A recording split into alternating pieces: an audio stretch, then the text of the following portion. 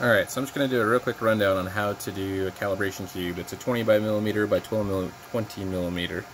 So the formula we need to use is a 20 millimeter, because obviously it's a 20 millimeter calibration cube, divided by whatever the value is printed at. So when we have the calibration cube, we're going to measure what the value is, and then times that by current value. So real quick, so write this out. So you have x, y, z. You have 20 divided by, and then we're going to figure out, once you're done printing, what the value is.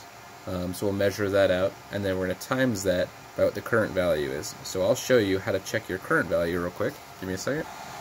So at the printer, we're going to go hit the button. We're going to go to Control, Motion, Steps per millimeter.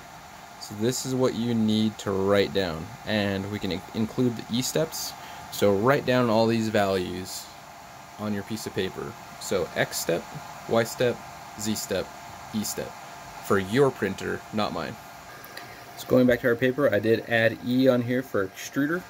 So we're going to do 100 millimeters of filament later on, so I'll show you how to do that.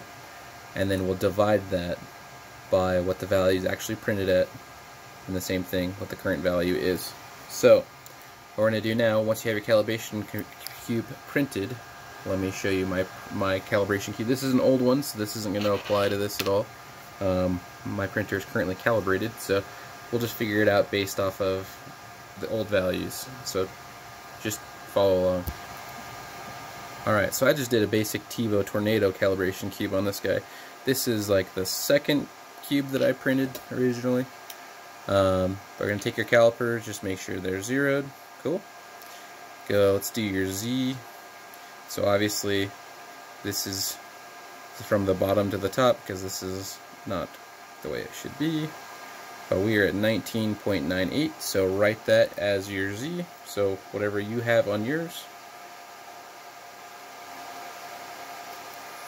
And then we're going to move to the x-axis, which for this one was printed just like this. So this is my y-axis, so we'll go to x. Okay, x-axis, I am running, well, that's pretty dang close. So this is my second one that I already did, so we're at 19.99. So this was one before I did my calibration, or after my calibration. So now we'll check your x-axis, which is 20.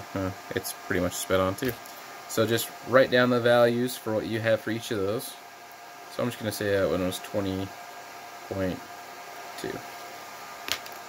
So you're going to need all those values written down. Alright, so going based off of what we have and what we learned already, so we're taking, for X value, so we're taking 20, because that's the size of the print we just made. What we're actually getting out of that one was 20.02. And we're timesing that by what the current value was in our settings, which I already showed you how to look that up. So you're going to take that value, so 20 divided by that, enter, so you want to hit the complete so it doesn't try to add that separately. So take that value, times that by your current value, and you'll get a new X value. Same thing with Y, so take 20 divided by what you actually printed, and then times that by whatever the current value was in your printer. And then Z, the same thing, so that'll give you a new value. Just enter him down here. Then what you're going to do is go over to your printer. You're going to go into your settings, go to Control, go to Motion, go to Steps per millimeter, and you're literally just going to go in and input all those values one at a time. So your X steps, you'll change it to what that value is. Your Y steps, change it to that value. And then your Z steps will change it to that value. Make sense? And then as soon as you're done, you need to make sure you save it.